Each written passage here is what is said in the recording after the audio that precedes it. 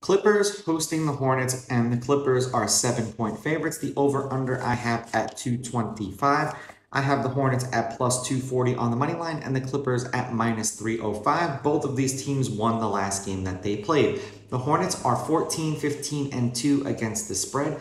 The over is 16, 14, and 1 in the games in which they played in, and they are awful on the road. They are 4 and 12. Mind you, they were injury plagued earlier this year.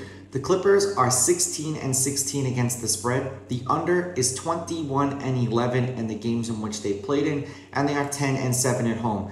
And the Clippers are one of these teams, just like the Lakers, that anytime you want to bet any kind of money on them, go to Underdog on Twitter and check to see what players are actually playing in this game before you bet it. You may have to wait a little bit closer to tip-off, but at least you'll hold on to some of your money.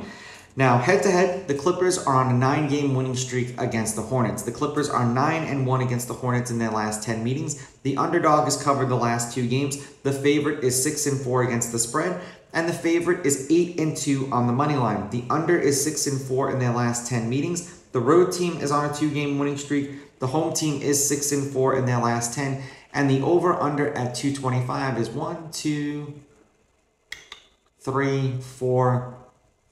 The under is 6 and 4 in their last 10 meetings. The last game that they played, the Clippers won 119 to 117. They were 6.5-point road favorites. They did not cover. The game before that, the Clippers won 115 to 90. They were 6-point underdogs. They won the game outright. The game before that, the Clippers won 120 to 106 as 6-point home favorites. The game before that, the Clippers won 113 to 90 as 8.5-point road favorites. Seemingly, the Clippers own the Hornets. I just don't know if they're going to be able to blow anyone out, missing a bunch of players.